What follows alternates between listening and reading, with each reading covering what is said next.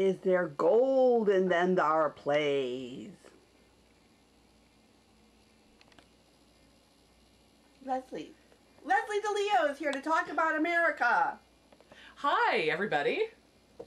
Well, I have to say that the Yiddish theater is back, and Amerike, the Golden thank Land. you, Amerike, the Golden Land, a production of the Yiddish theater, is something that is playing, has been playing at the Jewish Museum down at Battery Place, and it's the perfect location for this show. Same place where the Golden Bride played, and the shows are very different. They're into gold.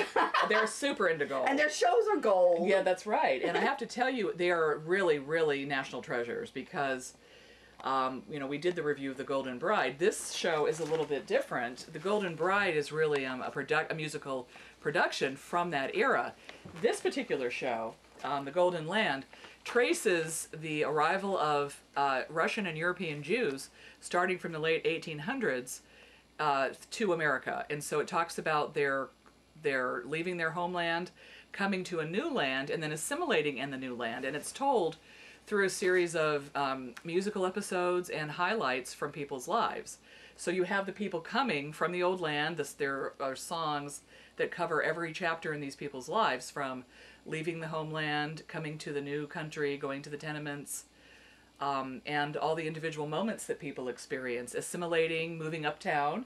Mm-hmm. So that's very interesting too. And then there actually are included actual performances from pieces from the Yiddish theater and then from the Jewish radio station, which was very interesting to see an authentic Manischewitz commercial, and then a commercial for catering. Of course, in the 40s, these were all musical commercials. So, and of course, the people in the audience, you know, the minute they hear WEEVD, they hear the theme song, they immediately, like, it brings them back because people in the audience all remember this sort of thing. In fact, this is just a historical note, not part of the show, but the first actors union was the Hebrew Union, Actors Union in New York City. That's amazing. That's amazing.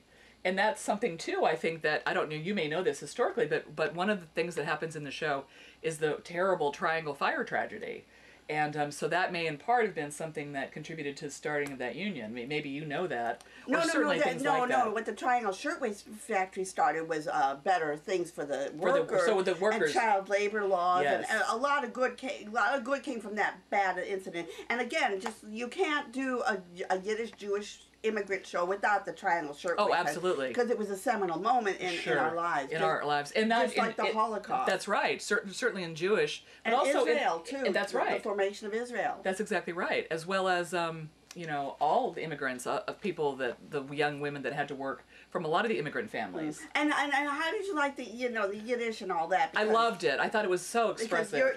This is a non-Jewish person. I'm very non-Jewish. So you see, it's good for Jews and I'm a huge fan, and I have to say one thing that I loved was when you see how Yiddish comes into the American language. I loved it when the Jewish women moved uptown and they started using the expression fancy schmancy, which I never knew where that came from. And of course, people say that all the time now. I just loved it, and it's just a wonderful show.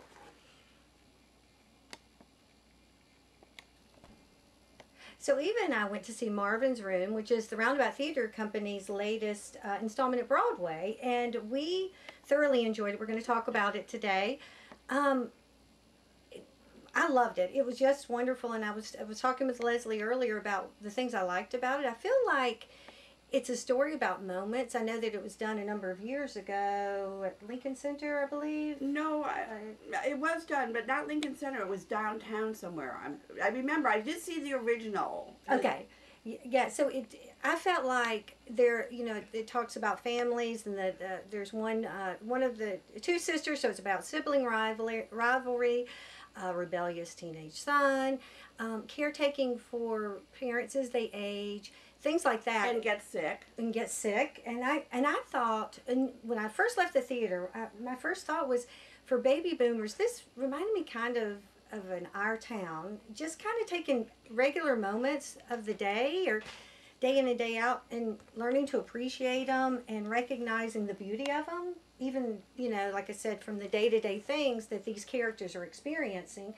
And then when things happen which causes them to have to reconnect, and I think the two sisters have not seen each other in 10 years or so. So I just loved it, and I feel like, again, for my age group, it was wonderful. Yeah, it's a very good family drama, and we should say Scott McPherson, who wrote Marvin's Room, when he wrote this, he was dying of AIDS. And this was the only play he ever managed to get out, and that's what makes it doubly moving. Even though the play wasn't about, it was more with leukemia and cancer and strokes and back problems and all these other issues.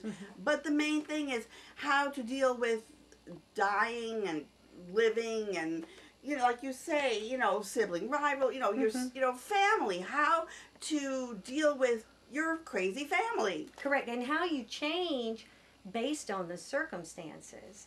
And I love that it was very, it could have been a very predictable play, and the director could have made very predictable choices.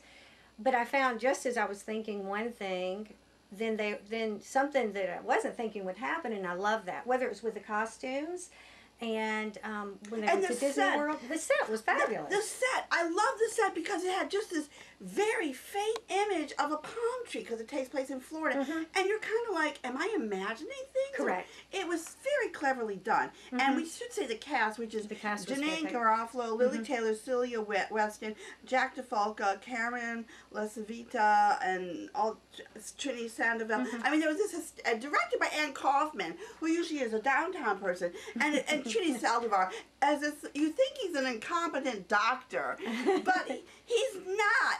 That's again something you think he's one way, but he's really not. And it's just really was I thought it was fantastic. I'm so glad they brought this play back, especially now, you know, where we're now the new thing is everyone's getting cancer, and it's, you know. And also, you just lost your mother, right. And we're seeing this, so I was kind of worried about you. But it was great. It was fantastic. So if you're like dealing with grief or anything, this is a good play. And at Roundabout's Laura Pels is Megan Kennedy's Napoli, Brooklyn, it's 1960, as we follow a dysfunctional Italian family. Nick is the overbearing, abusive papa who makes life hell for his wife and 3 daughters. Everything comes to a head when an historical event occurs that I had never heard of. I don't want to spoil it, but do be warned, it involves a blinding flash of light and extremely loud noise. This was one of the best casts with not a false note amongst them. They were so totally believable in character and choices that I was totally drawn into their world. Much more on Facebook, but go see this, but be careful. Potomac Theater Company is back at Atlantic Stage 2 with Howard Barker's Pity and History, directed by Richard Romagnoli, and it's set in the time of Cromwell, where they're revolting against the monarchy, destroying churches, destroying the art in the church, and the main guy is the artist who doesn't mind so much destruction. You realize life changes, but he wants to be paid and fed. And it's sort of mixing contemporary and 17th century. Very clear, very smart, very intelligent. One of the better Barker plays that I've seen. So I would give this an absolute happy face. So Running in Red with Pity and History is Tom Stoppard's Arcadia, which is my favorite Tom Stoppard play. And talk about blending past and future. We start off at this wonderful English country house in the 18th century. Yeah, early 18th century. And early 19th century. 19th century. 1800s. All right, and what they're doing is they're changing their classical garden to romantic garden. So it's classicism versus romanticism. And then we cut to late 20th century, where there are these people trying to research this garden and one guy is trying to find out if Byron was there, and the other one is just trying to figure out about, you know, the garden and everything. Right, who was the hermit in the Hermitage. But what makes it so cool is we get to see what's going on in the past, and they're trying to figure out the past, so we know what's going on and they don't, and so we can put the pieces of puzzle better together than they can. So it's funny to watch them all stumbling around, and I just find this so moving. And it's very much about what gets lost and what gets remembered. And the most interesting character for me is the very young girl, Thomasina, who's a mathematical genius way beyond her time. and like her stuff is just forgotten about, and now all of modern math is sort of based on what she discovered by herself. And it's sort of like she wants to marry Byron, but towards the end, when she's getting a little older, don't give too much away. But she gets much fonder of her tutor. Well, you gave it away. Oh, it's not a big giveaway. It's a wonderful play, and it's really one of the best, I think, of the 20th century. It's just lovely how it... Lear de Bassineau is directing Shakespeare's A Midsummer's Night Dream in the Free Shakespeare in the Park, where fairy magic wreaks havoc and lovers in the wood. And this was so brilliantly cast because you have the short Hermia, Selina Grant, against the tall Helena Annalie Ashford. And Lysander, Kyle Beltran, and Demetrius Alex Hernandez are chasing after the females and being chased after by them. And Oberon Richard Poe, King of the Fairies, is after Felicia Rashad's Titania to get a changeling boy. And he elicits his person, Christine Nielsen, Puck, who makes all this nonsense occur. Meanwhile, the trade people are putting on Pyramus and Thisbe, with Danny Burst in his bottom, who's turned into an ass, Quince, Robert Joy, Flute, Jeff Hiller, who is this very tall Thisbe and very funny, and there's this great singer, Marcel Davis Lashley, who sings between scenes, and Clint Ramos's gorgeous costume, David Rockwell's beautiful Sylvan set, and this is just the best Midsummer I've ever seen, so go see it. In Tina House Singing Beach at Here, directed by Ari Laura Creeth, a family prepares to put Grandpa into a nursing home as a massive hurricane approaches. The granddaughter embarks on a voyage of the imagination to keep Grandpa with her. The stress is driving a wedge between the novelist's mom and the academic stepdad, Owen. And there's also a brother who is like the star athlete of the family, while the little girl is kind of a bit neglected, but she lives in her imagination, which is really vivid. And I think it's exciting what she imagines, but it doesn't quite work, especially in this production. But I enjoyed it, even though it was a very flawed play. Yeah, Theater 167, I love this company. They usually do these very meandering, magical New York stories. So they're set in Massachusetts. So that's a departure, literally a departure for them. And this is escapism in a different way. And it does have a WTF ending, which kind of spoiled it for us. But in the meantime, it was fun to watch this unfolding. And Tina Howe loves language. Yeah. I mean, beeswax, mind your beeswax. I mean, no kid says mind your beeswax. But it sounds lyrical coming out of the way the characters, even though it makes no sense. Yeah, even though it has a lot of problems, I really recommend it for its experimentation, originality, and heart. So I gave it a mixed, but I think it's a play with possibilities. Happy Face Minus, I think, more for me. My sister Lynn Heineman and I saw War Paint back in April, and I'm going to give you my sister's review, and you can read my review on the Facebook page. There's a new Broadway musical based on a work of nonfiction using immigrants as protagonists, and it's not Hamilton. It's a theatrical evening without a hint of a romance, and there's an obsessive feud without an actual confrontation. Moving from 1935 to 1964, War Paint presents the parallel lives of Elizabeth Arden, portrayed by Christine Ebersole, and Helena Rubinstein, portrayed by Patti LuPone, as they built their cosmetic empires in a world where they each face sexism and, Rubinstein's case, anti-Semitism. Doug Wright's book dramatizes the rivalry between the cosmetic queens who never uttered the other's name as they created, marketed, and peddled their products in a business world dominated by men. The score by Scott Frankel music and Michael Corey lyrics heightens the ambition and ultimate loneliness of these entrepreneurs of emollients. It's both melodic and literate, using true rhymes and clever wordplay, referencing Epidermis Rex in a song titled Dinosaurs. The interchangeable men in their lives, and yes, each did change teens mid-career, are Arden's husband John Dawson and Rubinstein's gay assistant Douglas Sills.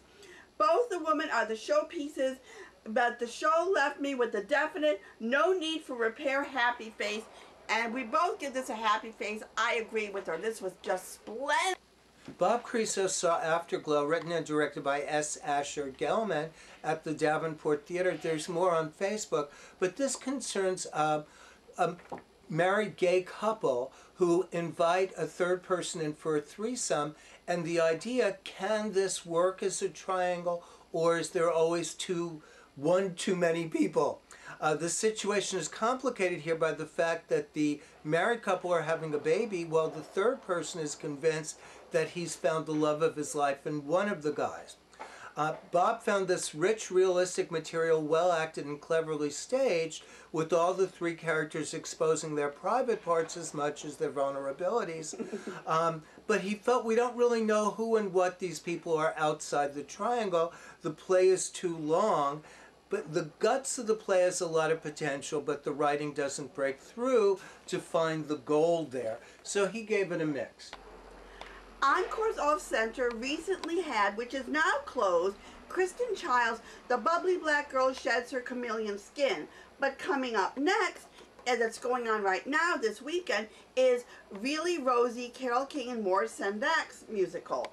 Now, The Bubbly Black Girl Sheds Her Chameleon Skin, Nikki M. James plays Bubbly, Vivica, but everyone calls her Bubbly because she's always smiling and cheerful and happy, and she just loves her little white chatty Cathy doll. It's not a chatty Cathy, it's a chitty chatty doll. And the chitty chatty, you know, when she pulls a string, it pulls her strings like, oh, the best thing in the world is to be white, and because that's the way to be successful, and she wants to be a dancer, and she blows off her childhood boyfriend because she has dreams of going to New York and Hollywood and everything else. It's just so delicious and delightful, and I can't wait to see Really Rosie, and I'm giving it Encores Off Center a happy face because they're wonderful. From old musicals to new musicals, New York Music Festival is going on. These are all closed, but you can see the reviews on my Facebook page. Night Tide is about a mermaid. Cadaver, the Cadaver Synod is about this pope that was dug up and put on trial. Qing is this high-concept musical about the city, with the city as one of the characters. Fourth Messenger is about this female Gouda, played by Nancy Anderson. Numbers Nerd is about a female math team. A Wall Apart is Air Supply, talking about the Berlin Wall and lovers being parted. Generation Me is a teen suicide musical that's actually really good. Goree All-String Band is about this real female Texas prisoners who put together a string band to get pardoned. Play Like a Winner is Soccer Moms, and I Am, I Will, I Do is just, you know, relationship problems and financial problems. Anyway, most of the things, I've only saw two things I didn't like, which was A Wall Apart and King, but the rest is all good, and there's still more musicals going on that I haven't seen yet, and you can still see too, so I'm looking forward to whatever NYMF has to offer. And now for a musical treat for you. Jolivi with Mark Mckee singing Take a Shot, her new wonderful single. Hi, I'm Jolivi, and this is Mark Mckee, and we're going to be doing a song called Take a Shot. Here we go.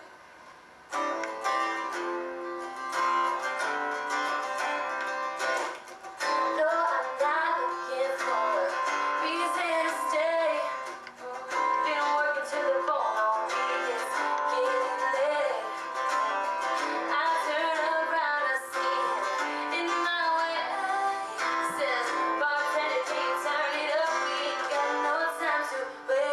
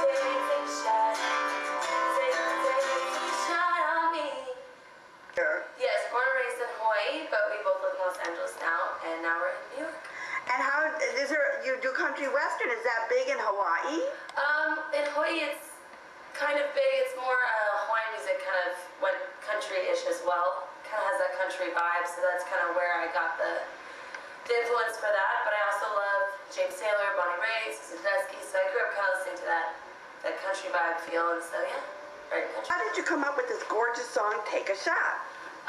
Actually, when I met my boyfriend right now. So I met him at a bar, and one thing led to another, and I was my boyfriend for like 10 months.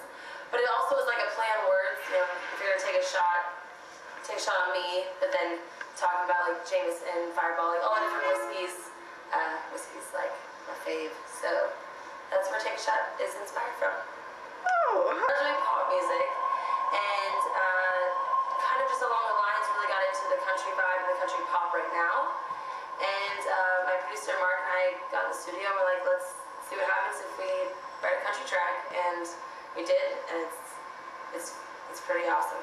I'm loving it. So it's been. pop is all about the beat, and country's about the emotion. Am I right?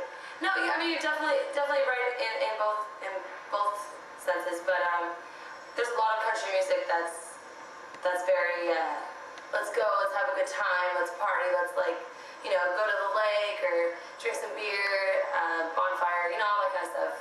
Family, lots of family oriented. Right now we just have to take a shot, and we're working on producing our second song, and when that comes out, it'll be awesome as well. Is there some place people can download it or stream it or something? Spotify, iTunes, SoundCloud, YouTube. My Instagram is Jolivi Music, Jolivi Music, for everything: Facebook, YouTube, Instagram, Twitter. So yeah, you can check it out there. Everything's up there right now. Take a Shot just went live a couple days ago on Spotify and iTunes. So check it out. So everyone should take a shot at you. They should take a shot on me. Thank you. Thank you. And now here's an interview I had in November with Gary Morgenstein and Jordan Auslander. Here they're talking about Mel Saves the Universe, but they got Saving Stan at Broadway Bound, and the entire interview you can find on our Facebook page and YouTube. They are two very entertaining fellows. Hi, I'm Jordan Auslander, and I'm with aspiring writer, author. Aspiring? Who am I kidding myself? This guy's got a track record. Introduce yourself, Gary. Gary Morgenstein. I'm the author of Mad Mel and the Meridians, which began as a stage play back in 2011. This was my idea. I tried to think of the danger of a writer's imagination and couple that with political commentary not confined just to Earth, but throughout the Milky Way galaxy. So I made up a play, wrote a play, about a writer who says that he's creating a cottage industry of all these books about the ancient aliens, the Meridians, who apparently once were on Earth. But he thought he made them up. The problem is they actually existed, and he interfered with their invasion plans to conquer Earth and to bring it as part of the Meridian Empire. And this brilliant actor here, Mr. Auslander, played Flem. And actually, I wrote the role with him in mind, and he didn't screw it up too badly. He got a Best Supporting Actor nomination at the festival when we went up in New York City. What festival was that? That was the Midtown International Theater Festival. Thank you for reminding me, sir. And the Midtown International Fringe Theater Festival is still going on until August 6th. And Afterglow has been extended to September 16th. Crusade of Conor Stevens is now closing on August 6th.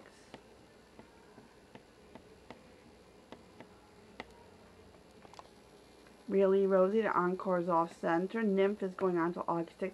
New festival, Broadway Bound Festival. And there you can see Jordan and Gary in Saving Stan August 7th. And the Summer Festival has Sex, Jokes, and Murder, Jenny Yasko's show, which should be wonderful. She's such a talented writer. See the new cast in A Doll's House Part 2. And see two of the most wonderful entertainers in war paint. My gosh, Christine Ebersole and Patti LuPone can't get better than that. And August 6th, Indecent closes. Catch it before it goes. Some great cabaret places. And free theater. Come on, this is the summer. You don't want to miss the free theater. Take advantage of all the free theater that is out there. Roundabout's got two good shows in Napoli, Brooklyn, and Marvin's room. Jerry's Girl at York Theater Company, musicals in Mufti. Oh my gosh, with an amazing cast. Check it out. And 5090s 59, A Real Boy is a puppet show, and Summer Shorts has the best writers contributing to short plays. And if you get a chance, guys, go to the Berkshire Theater Group. They're doing Music Man, and they are so spectacular and do such a fabulous job. And Pipeline and Suitcase Under the Bed is upcoming.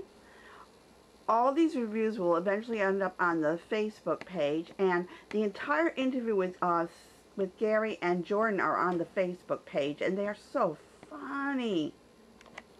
And these are the parody production recommendations that are going on right now.